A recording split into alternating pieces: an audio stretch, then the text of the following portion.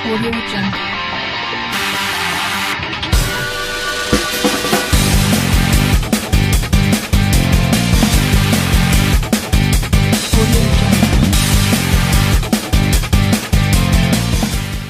What's up, dudes, and welcome back to Headhunter Gaming. My name is Calvin, and today we got some Division 4 gameplay, but this is gonna be a new format. We're gonna do it just like a recap show from here on out. It's gonna be smooth sailing. I don't really want to talk about anything today, so I figured do a recap from now on.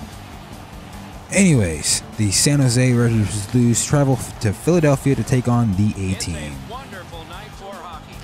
Chris Versteeg faces off against Eric Lindros here. The opening face-off, wins it back to Dan, over to Yandel, DDD pass, and just waiting, over to Kane, who decides to skate in and wide.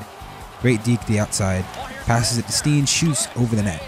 Versteeg gets the puck, gets nailed over to Steen, and Steen with a beautiful cross crease pass puts it over to Kane, and it is 1-0 Red versus Blue.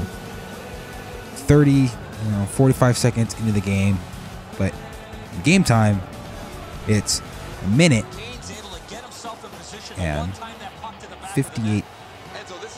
Yeah, minute and 58 seconds left into the game.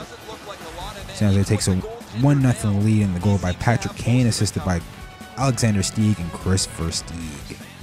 Fast forward a little bit, approaching the halfway mark, and Marlowe shoots and hits the goalie. Third chance and a great save by Lindback. Man, he was awesome in this game, and there's a penalty. Forecheck, dekes wide, passes it over to, I don't really say, and it's the end of the first period. Second period now here in the game. Versteeg shoots it and is saved by Mason. Great opportunity by Versteeg, and they cough it up and we go offside. So they decided to head down wide now. Lindros, that dude is big. Lindros gets great opportunity. Anyways, fast forward here, Johnson with the point shot. Ends up being tipped wide, but Patrick Kane, again, another cross crease pass. He shoots and he scores. Red versus Blue takes a 2-0 lead halfway through the second period of this game. As you see, I lose a face-off again. But cross crease passes in this game will goal, and right off the bat, immediate response, they score one to take. It is now a 2-1 lead. Jamie Benn with the sniper from the hash marks, the dead zone in this game, and it is 2-1.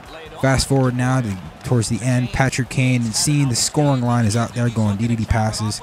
Kane looking for his third goal of the game. Steen gets it and shoots.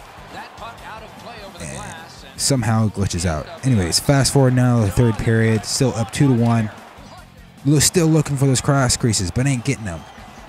Now going back the other way, after a bad deflection, it is tied 2-2 on a goal by Eric Lindros, who, oddly enough, assisted by Mike Modano, the Hall of Famer, going to the Hall of Famer. Halfway through the third period, Kane again looking for his third goal, tries to go for the cross crease, and a great save by Steve Mason. End of the third period. Now with one more chance for the A-Team, and they don't get it off as time expires for the end of regulation.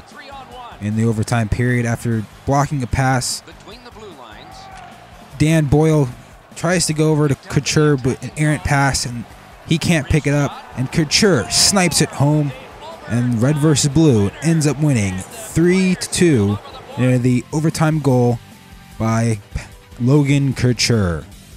Here are the stats for the game, and I hope to see you all next time here on Headhunter Gaming.